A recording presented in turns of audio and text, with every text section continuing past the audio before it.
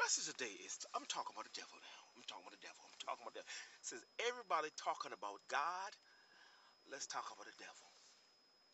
Do you believe in the devil? Do you believe in the devil? Now I'm gonna say this. The Bible say the God of this world have blinded their mind that they might believe not the glorious gospel to save them. The message is why people don't believe in the devil. Why people does not believe in the devil. Because I'm gonna tell you this. Let me tell you. Can we talk? See, the devil is not a pigmentation of your imagination. The devil is not fantasy. The devil is not a fairy tale. The devil is not finance. And the devil is not a picture of your thoughts. And I must say this. There's a lot of people, especially Christian, that does not believe in the devil. They think the devil don't have no power. Amen. They think the devil, glory to God, is just a thought. Amen. The devil don't exist. Now, what the Bible say? This is what the Bible say. The Bible say, I created good and I created evil. A lot of people say, oh, God created evil? Listen. When the Bible say that, it's saying that God created Lucifer. And Lucifer became evil. And the reason why Lucifer became evil, read it. Read it, Isaiah, the 14th chapter, the 5 eyes of Satan. See, Satan was not Satan in the beginning. Amen. What I say, Satan was not Satan in the beginning. Satan became Satan in Isaiah, the 14th chapter. Amen. Hallelujah. And if the people that don't believe in Satan, you a person don't read the Bible. And there are a lot of Christians that does not read the Bible. And the reason why I don't read the Bible, because they think the Bible is a man-made book. But I got good news for you. The Bible talk about Satan. But see, the Bible talks about Lucifer. They talk about Lucifer, then they talk about.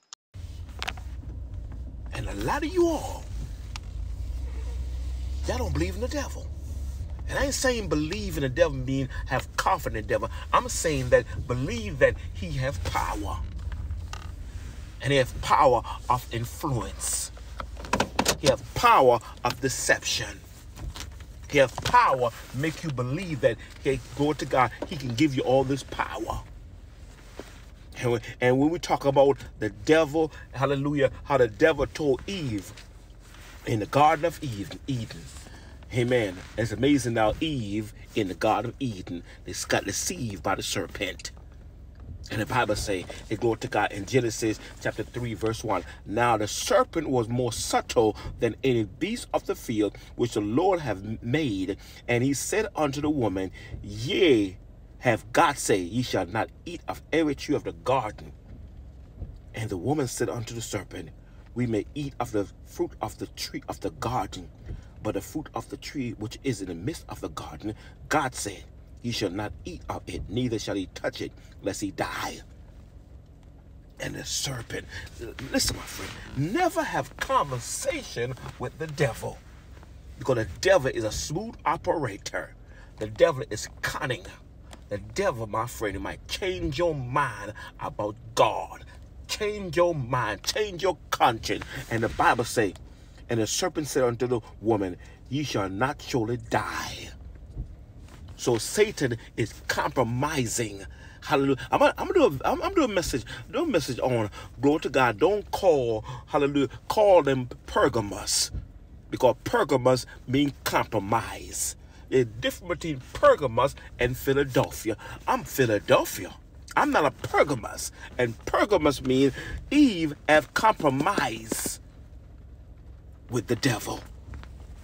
And witches have compromised with the devil.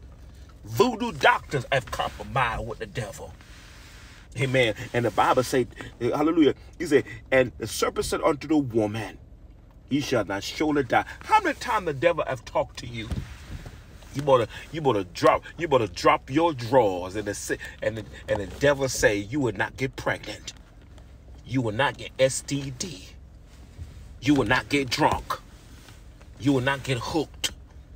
Amen. You will take this, you will smoke this weed, and one time you be fine. How many times? Here, I'm talking about the devil. Why people does not believe the devil? You're in a situation you're in right now because you don't believe the power of Satan. Satan is sensational.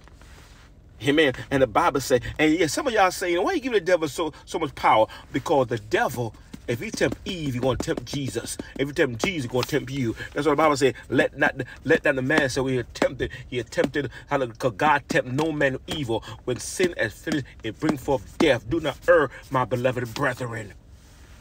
Satan come with temptation and God come with tests. God wants you to elevate. God wants you to mature. God don't want you to stay a baby. God wants you to, hallelujah, wants you to grow up in God. Satan wants you to be destroyed. And the Bible say, for God does know that in the day ye eat thereof, then your eyes shall be open and you shall be like gods, knowing good and evil. How many times people going after power? How much time people go after prosperity? How much time people go after personality rather than knowing the person? My friend, you in a situation because you went after power, went after prosperity, and went after personality. And the devil got you. Hallelujah. But I'm telling you, you can escape the devil. How you escape the devil? I'm going to tell you how to escape the devil. Hallelujah. And this is part one. Part two coming up. And the Bible say that how. And the Bible says, and was Jesus led by the Spirit into the wilderness to be tempted of the devil. Tempted by who? The devil. And when he had fasted 40 days and 40 nights, he was afterward hunger. And when the tempter came to him, he said, if thou be the Son of God, command that the stone be made bread. Hear me? But he answered and said, it is written. Eve should have. See, Eve wasn't there when God gave the commandment. But her husband was there when she failed the test. Hey, and the Bible says, but he said unto him, it is written, man shall not live by bread alone, but by every word that proceed out of the mouth of God. Then the devil take him up into a holy city and set him on a pinnacle and of the temple, and said to him, if thou be the Son of God, cast thyself down, for it is written, he shall give thee charge concerning thee, and in their hand they shall bear thee up, lest thou dash thy foot against the stone. Who that sound like? That sounds like a person that know the scripture and a person that twists the scripture. My friend, Satan know the word. Satan is wise. That's why he called a serpent. The Bible say what does the Bible say? And now the serpent was more subtle than any beast of the field, which the Lord God hath made. And he said unto the woman, hey, have God said ye shall not eat of every tree of the garden? See, Eve should say yes. But Eve didn't say yes, like some of y'all just meditate on the thought. You say no. You say no. Jesus Christ told the devil, he gave the devil the word. He said, glory to God, it is written. He said, it is written, thou shalt not tempt the Lord God. And verse 10, he said unto him, get thee hence, Satan, for it is written, thou shalt worship the Lord thy God, and him only shalt thou serve. What you saying, preacher? I'm saying the devil is real, but God is more powerful than the devil. Do you believe the devil? The devil is real. But God is mighty. God is El Shaddai. God is more powerful than the devil. My friend, hey, glory to God. Do you believe in the devil? A lot of people don't believe in the devil. And the reason why I don't believe in the devil, because the devil is riding their back. The devil, how do you worship the devil? You serve the devil. You fall down to the devil. You are a devil child. Amen. Glory to God. You witch. Amen.